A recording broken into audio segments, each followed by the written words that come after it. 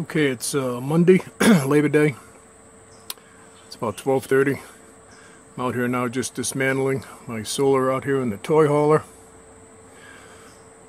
I got the big Samlex 4,000 watt inverter ready to come off the wall. I got a hand truck outside to carry it. It's about 100 pounds, pretty heavy by itself.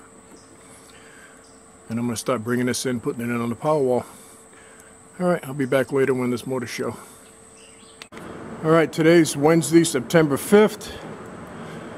I got Matt over here playing electrician. What we're doing is he's got these punch out tools that makes a perfect hole in the wall. I'll get my flashlight out and I'll light it up for you. I'll show you what it looks like on the outside. We're going to run the that big entrance pipe thing. I'm going to bring my DC power in through here. And that's the actual tool.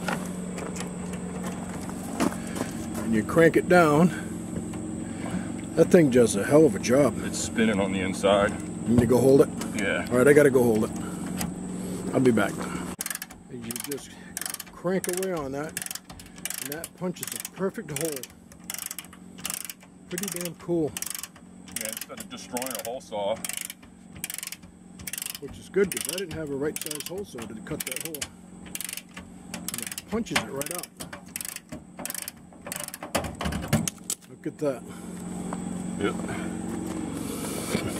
All different sizes. Here's this set. And then this piece here is going to come through from the inside. And that like this. Like so, and that's what's going to hold it to the building. Alright. Yeah, it's a pretty neat tool there to have.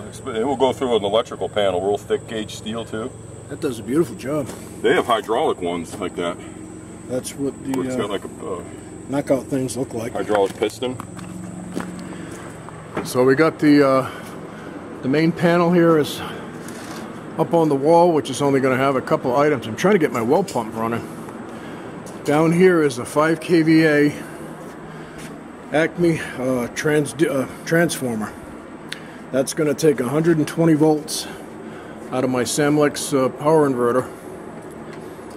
120 is going to come into the bottom of this transformer here, and it's going to come out split phase 120 each side on 120 240, and we'll hook up one leg to each side of the panel, and I'll be able to run my well pump without starting a generator as soon as I hook up my solar panels. Alright, I'll be back later. This is just Wednesday update. Okay, here's a little update on the solar. This is the first day I've actually had sun since I put these up. It's about 11:30. Bringing in about 1,300 watts, 44 amps. Brought in 2.1 kilowatts for the day.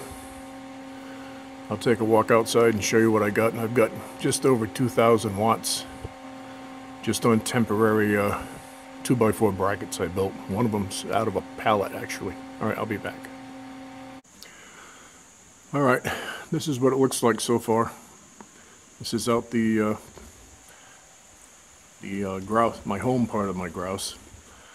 I've got 3 235s over there, 3 235s over here, at 225s I forget, and 3 more over here. These kill it in the afternoon. Yesterday, briefly, in between rain, I got almost, it was like almost 600 watts out of these. These and a little bit of that. Those get under shade pretty quick. Sometime next week, all these trees over here are all coming down. I got a lot more stuff to show you. It's just real busy out here. Got a lot of work going on. Alright, I'll be back.